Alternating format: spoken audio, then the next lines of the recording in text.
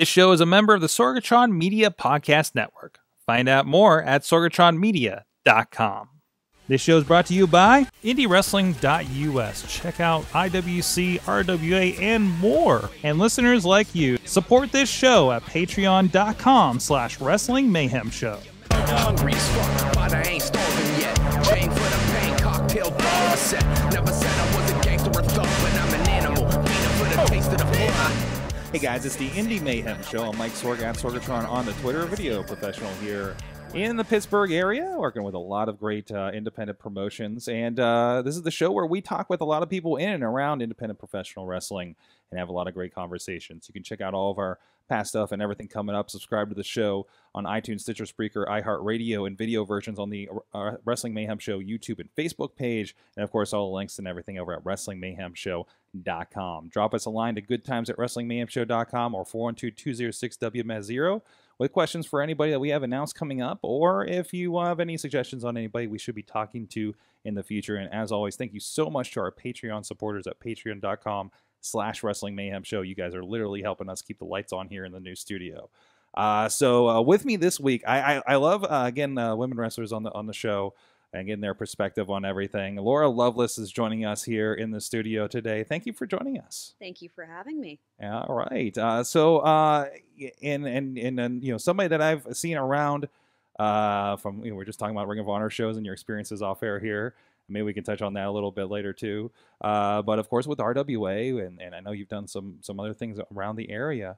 But first, little get to know you question. What is your first kind of memory of professional wrestling? So when I was a wee small kid, I'd say like back in the early 90s, this is terrible to say. We had one of those black boxes that got us all the illegal pay-per-views for free. You're breaking the law. I was. But so we'd always my family would stay up late to watch the pay-per-views, and we would always watch, Raw and everything else. And I always dug seeing Alundra Blaze and Bull Nakano and stuff like that. And then it kind of put in this idea in my head wow, women can really, if they could fight and they could be heroes and they could battle, that's really cool. And then, of course, I'd get into fights with my cousins and see which wrestling move we could, cripple each other with. And that was my earliest memory of wrestling, was just watching the pay-per-views as a kid, all of them. And then, of course, trying out the moves, which sometimes had a great effect and sometimes if not. So awesome. So you were pretty much latched on the wrestling all through your childhood, right? Yeah, I dropped off though when I hit later high school and college because I don't know, something about the product didn't I couldn't really relate to it as much. I don't know if it was just what was out there at that point in time and just what I wasn't being exposed to.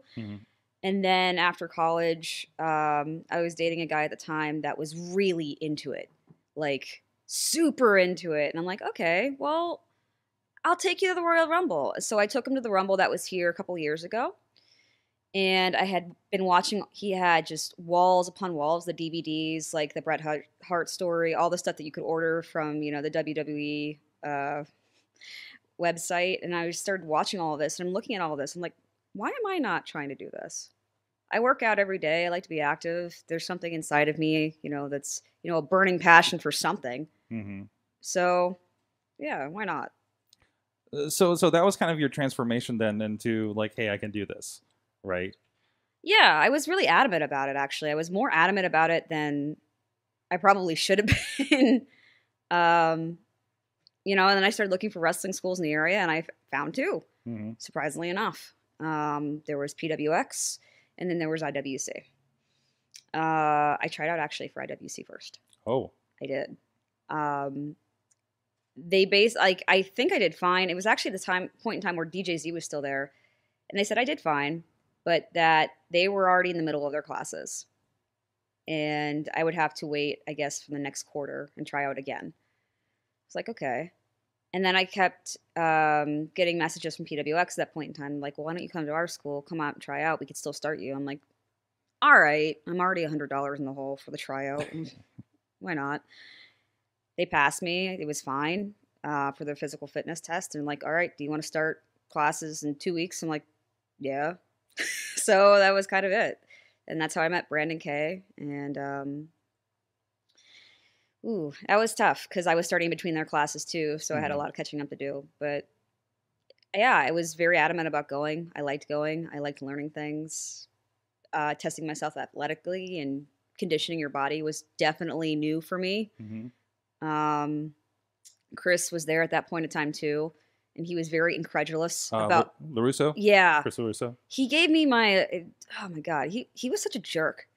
Like during my fitness test, like we're running around the building, and he's like, "So why do you want to do this?" She's like, "Whoa, dude, calm down."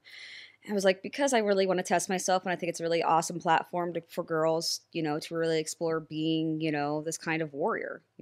We don't get a lot of opportunities like that. I think it'd be great to, showcase really what women are capable of doing. He's like, okay, don't ever date a wrestler. It's just like, dude, I'm doing my test here. I don't know where that came from.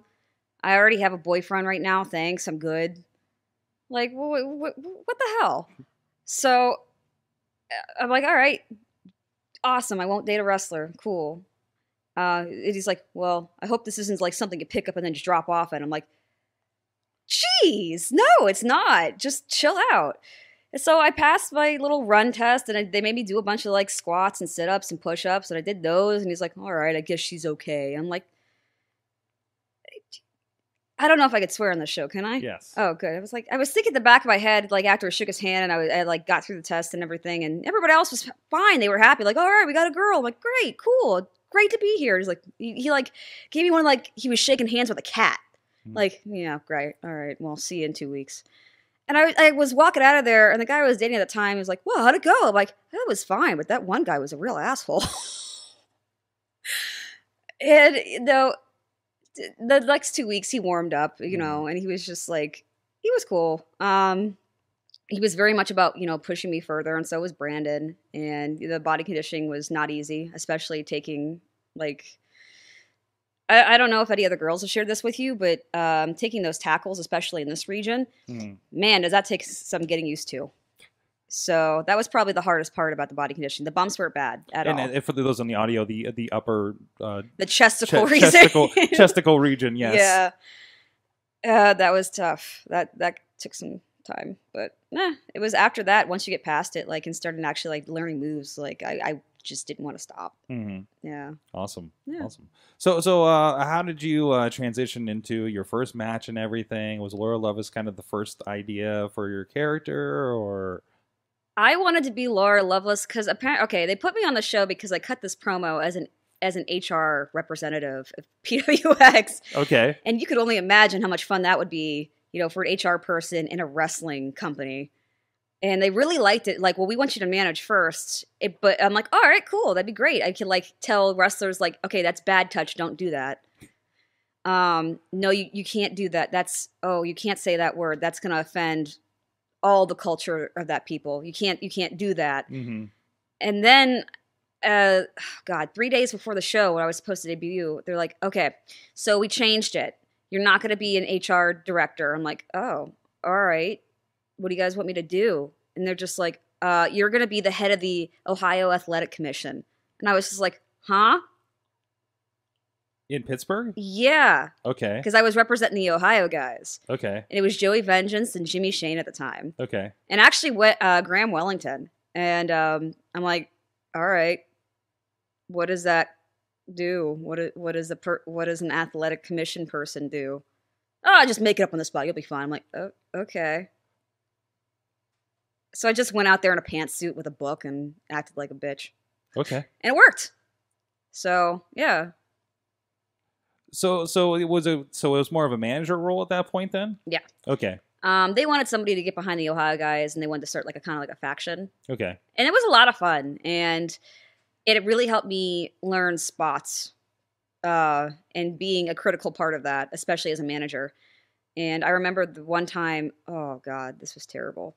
Like a spot got flubbed. It's just somebody missed their cue, and it screwed up the finish. And we all went back into the room, and like we're all looking at each other like, just what the hell happened?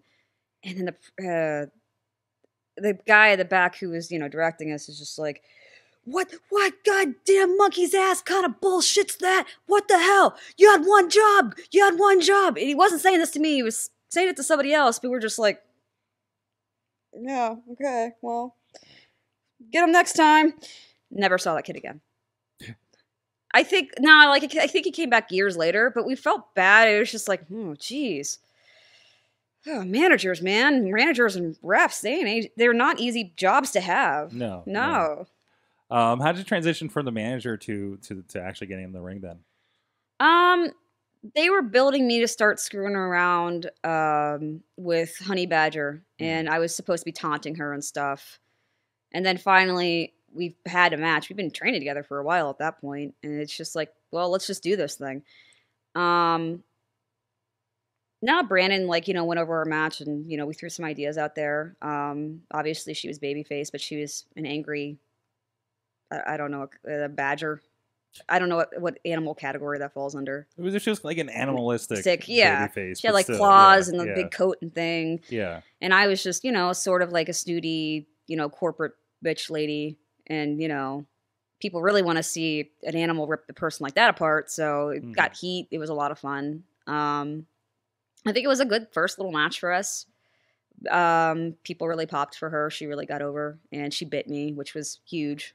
Because, yeah. And, it was a lot of fun. Awesome. From there, I know we were talking a little bit about you're getting out a little bit more. You're traveling a bit. I know I see you listed a lot of times in the Ohio regions, promotions out there, and you say you're going south as well. Can you talk about a little bit of your travel and some of the highlights there? I think my first out of state experience was, I think it's Mid Championship Wrestling now. They had to change the name because it used to be NWA Midwest. Mm-hmm. And then they just dropped a lot of those NWAs. Yeah, because Billy Corgan bought the licensing rights. Yeah. I love Smashing Pumpkins, but I guess he didn't. No, what he didn't do. But he really loves wrestling, apparently. I would love to work for Billy Corgan. He's been there's a pretty good series, 10 Pounds of Gold that Dave Lagan has been directing. Really? That I check out. It's on the NWA's YouTube channel. So extra has nothing to do with this interview plug there. So, but still, anyways, you found this promotion. I actually was a manager there for Chris when we went on a road trip there. It was a lot of fun.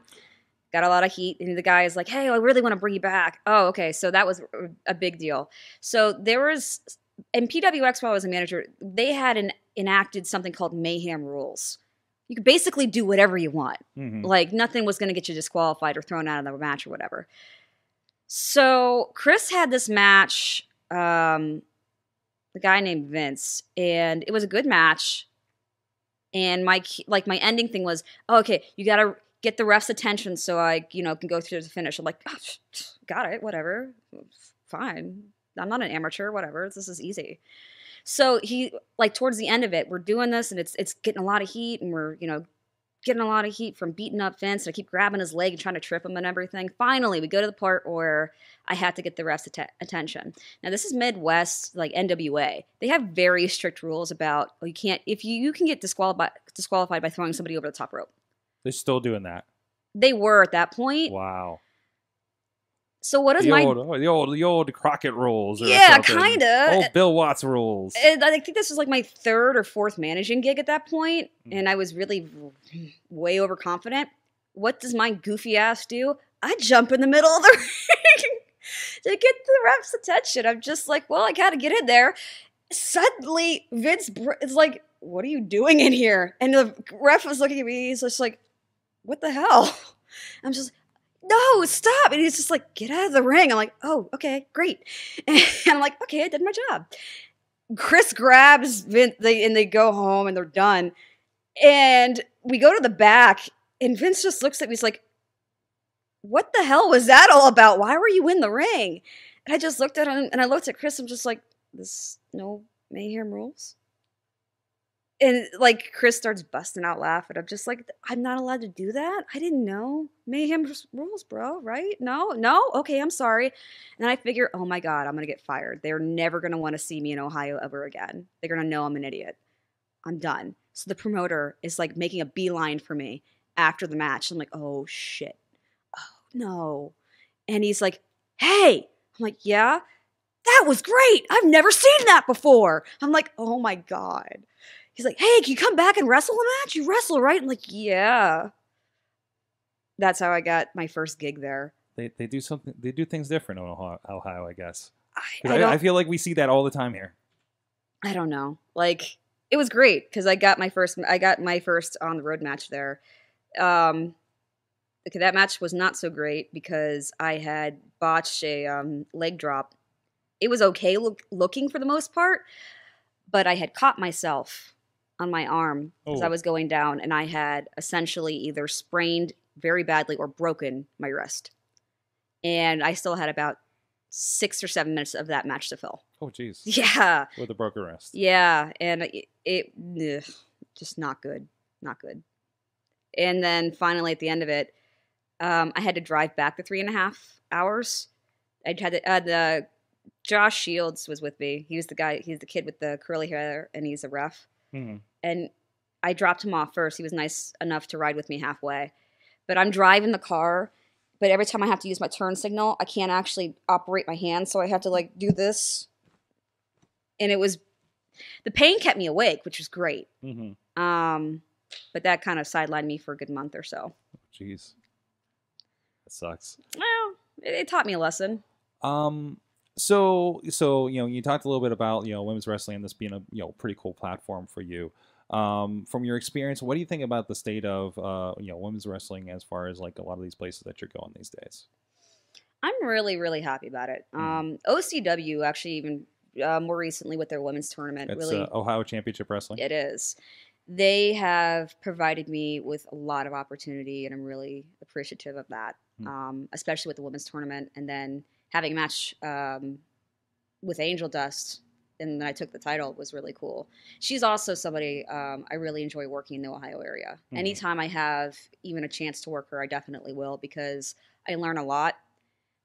She's very patient.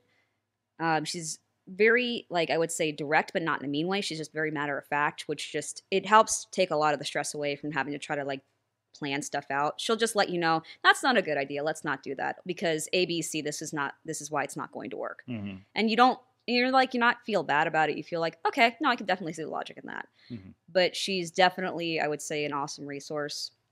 Anybody coming up in this business, if they get a chance to wrestle her, just ask her a lot of questions. As long as she's in the mood for it. She might be, double shotting, so it might not be a good time. And she's one of the I guess local girls that I've seen. It feels like forever. Yeah. In the business, and you're always going to see a solid match out of her. She's in Shimmer now. Yeah. Yeah, and she's doing a lot of great stuff there. They're actually, I believe she's doing that this weekend. I did not get the chance to go down there because I'm doing. I'm actually heading out to Monster Factory on Friday with a carload of guys, and then I have OCW on Saturday. So what are you, other than Angel Dust, is there anybody else out there you've seen on the indies or seen on TV or anything that's kind of caught your attention that maybe you're drawing any inspiration from at this point, or just you're kind of keeping an eye out for? God, that's a hard question to ask because there really are just a lot of women out there now that are finally getting their due and the spotlight on them that I feel are really phenomenal. I actually started watching a lot of the Japanese matches before Asuka debuted at NXT. So I knew her as Kana. Mm. And I saw some of the work that she was doing. I was just kind of blown away at how just tough she was. And kind of looking at those matches, I was just like, I want to be that tough. I don't know if I can be, but I'm going to try. The fact that she did a lot of intergender stuff when she could. Mm-hmm. She had a really awesome match with one of my other favorite wrestlers, Tajiri. Spit. So, and it was stellar. Everything that I have ever seen her done has always been stellar, and she's always had, a force behind her to want to win. So it's always awesome to see somebody who actually looks like they're in a fight for their life. So I really appreciate people who can work like that. Viper, I like a lot. I'm sorry, Piper. She was just recently in the... Piper Niven? Yeah, I really dig her. Mm-hmm. She's super agile. She has a lot of talent. She has a lot of charisma. Toni Storm. Mm-hmm. Oh, she was great. She has charisma for days. She's just a lot of fun to watch. I don't know. I could spend like 80 minutes talking about people. So, Taya Valkyrie. I like her a lot. I like a lot of the girls on Lucha Underground, especially, and actually one of the best intergender matches I've seen was Pentagon Dark versus the Black Lotus Triad. Holy crap! Which includes Kairi Sane, yes, who's now the welterweight. I'm sorry, Mae Young Classic winner. Yes, and first of all, that guy can go. Holy crap! In succession of those matches too. I don't even know if like they did like cuts in between taping. Yeah, but I would imagine they had to do it all within the same day. I think it was probably like a straight through thing, and it was if I remember, it was an entire episode was basically his gauntlet match with the 3 members of the Lotus Tribe, right? Right. So, and every match was different, and that's what the thing like that really got me. The last match, I forget her name, but she was super tough, and she took that dive off the roof and just landed perfectly on him. Like, good God. But I like him a lot. I like a lot of the Lucha Underground. I don't know what they're doing with that series anymore, but that was actually one of my favorite things to watch because, I don't know.